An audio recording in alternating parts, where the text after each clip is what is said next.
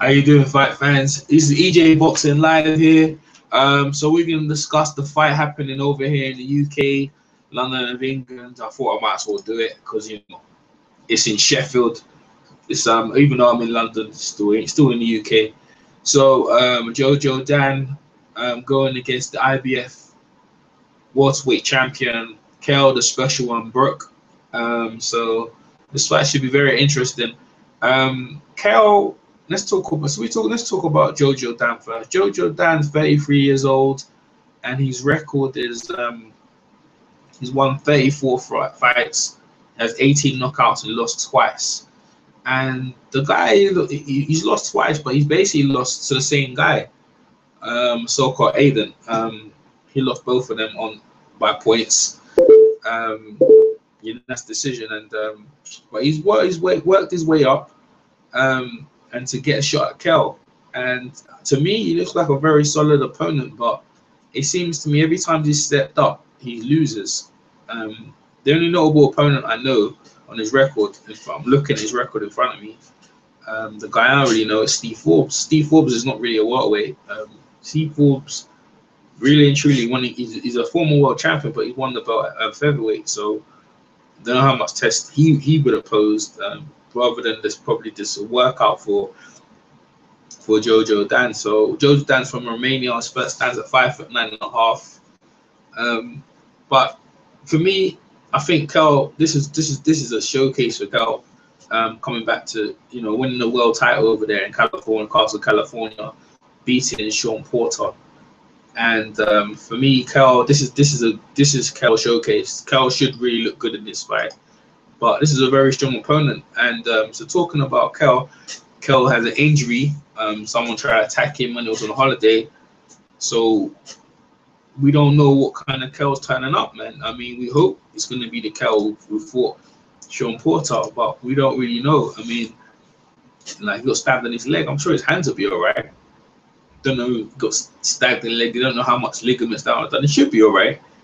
But I don't know, man. If he doesn't be on his P's and Q's, this is a very solid guy that, to be honest with you, he's never been knocked out. He's just lost on points. So Kell needs to be on his game. I don't know if Kell could stop him. It would be quite good if Kell could stop him because it's a solid opponent. But I'm going to go with Kell on points. I don't think Kell can stop him. But if he does, I'll be surprised.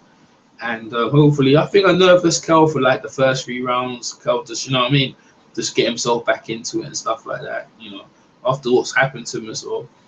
But Kell understands that if he gets through this fight, he's got a lot of big things waiting up. Mayweather and Pacquiao fighting on May the 2nd, so a possibility he could win the fight at one end. And then you got Keith Thurman fight, you got a Marquez fight. There's a lot of big fights for Kell out there that he could fight and get a lot of money. Maybe a rematch with Porter again. Porter's on the comeback, so that's a possibility as well. But I think Kell should win this fight handily.